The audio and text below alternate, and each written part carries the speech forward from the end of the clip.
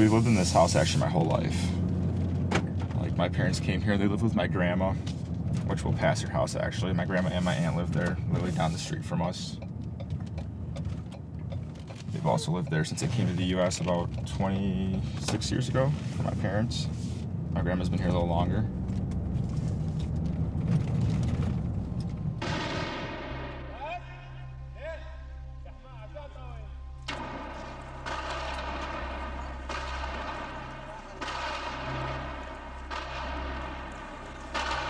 Unfortunately, I grew up in a civil war.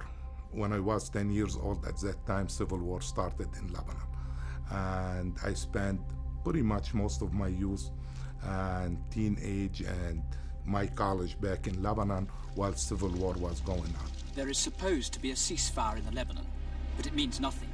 There have been 28 ceasefires, and each of them has been followed by even fiercer fighting. It's now a year since Lebanon's social tensions finally and inevitably exploded into war. We used to bike here all the time, walk here. Grandma would make us dinner, then we'd just go home. Or if we wanted like treats and candy, we'd just go there. She would always spoil us. It's probably why we're heavier set kids, because we're so close to Grandma. We have over 18 or 22 different religions in this very small country. And when civil war started, at that point, it started between Christian and Palestinian refugees in Lebanon. And lasted about a few months, and all of a sudden, the war converted from being Lebanese-Palestinian to Christians-Muslims. And then the war started taking different phases. We used to go to Lebanon all the time when I was younger, but we went to Lebanon last summer, and it was actually to really see what he went through and where he lived, being older, where he went to college, everything he went through. It makes you feel very blessed. Seeing like 7 kids in a small house, or working for his dad, this little shack he showed us.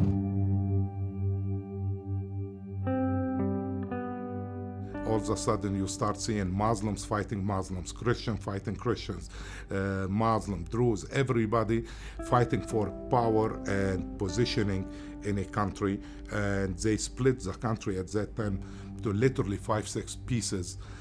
I was from South Lebanon. To come to Beirut to finish my education, I used to take the boat because I couldn't travel through the land because I would have been killed if I was caught on the road as a Christian traveling from South to Beirut.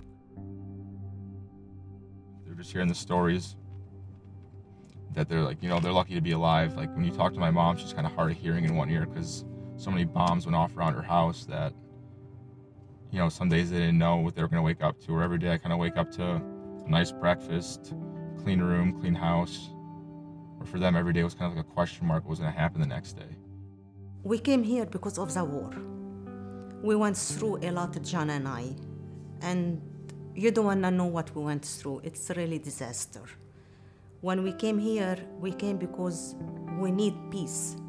We cannot keep doing that over there, especially if we want to raise a family over there. There is no peace over there. My father passed away here. He came to visit my brothers and got very ill and passed away. And his last wish for my older brother to bring rest of the family to the US because it's safer. And at that point, we could be all together, all of the siblings together. So my older brother honored my dad's last wish, and he started the process, and we ended up moving all of us to Detroit.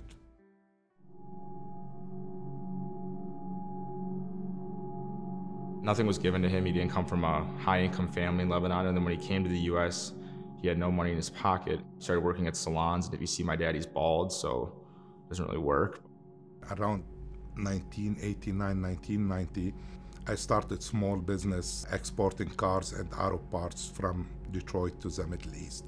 And after Gulf War I, pretty much I went out of business, and then I started looking for a small local business to start. And then his buddy told him about the gas station business and said, you should get into it, like, you'd do well.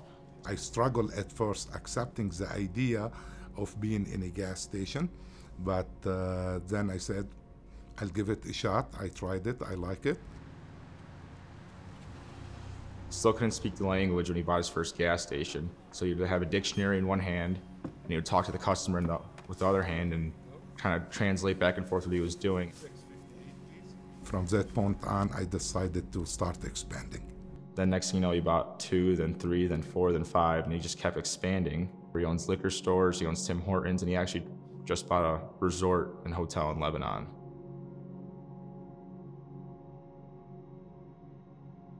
For us, we always tell them, if you have any job anywhere, remember guys, around this circle, there is no one. Family is number 1, and the rest come number 2. To be successful in life, even though you could be successful as a businessman, but you could be failure as a father or failure as a family person. That means you did not accomplish anything. First accomplishment is to have a true family, good family, loving one another and supporting each other.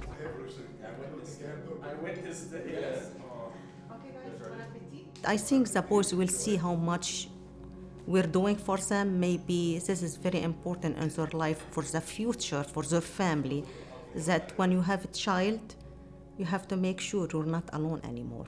There is somebody else you have to take care and have to put them on the right road.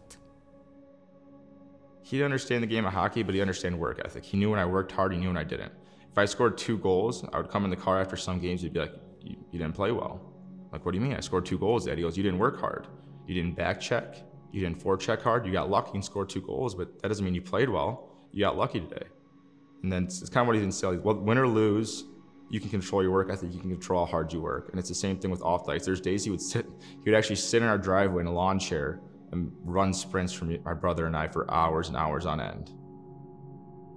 Many kids play hockey. Dad or mom played the game before, or some relative played the game, and they gave them all the tips, advice, support, the whole 9 yards. Pretty much we're starting from scratch, even though I didn't know where to buy his gears from to start with.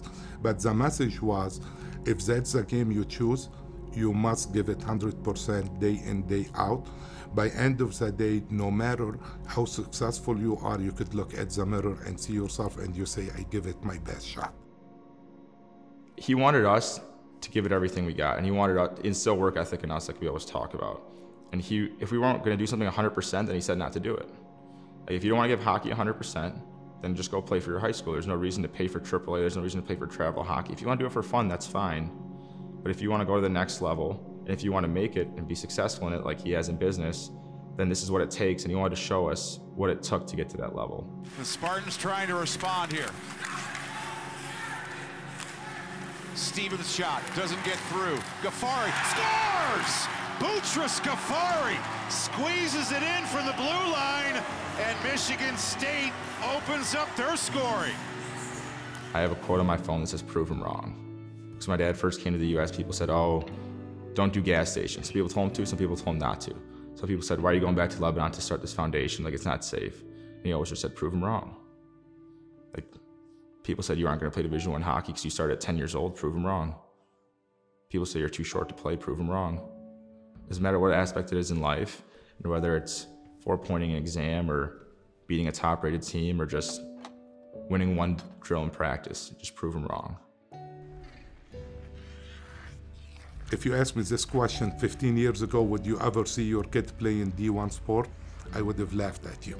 End of the day, if he ended up playing hockey or he moved on to real life, I'm very proud, and I cannot say enough how grateful and pleased I am with the accomplishment he made up to this point.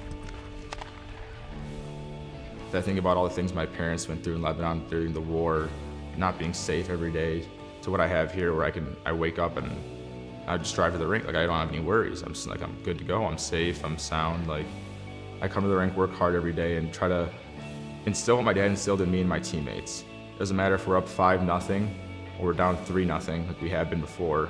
If you keep working hard, things will happen right.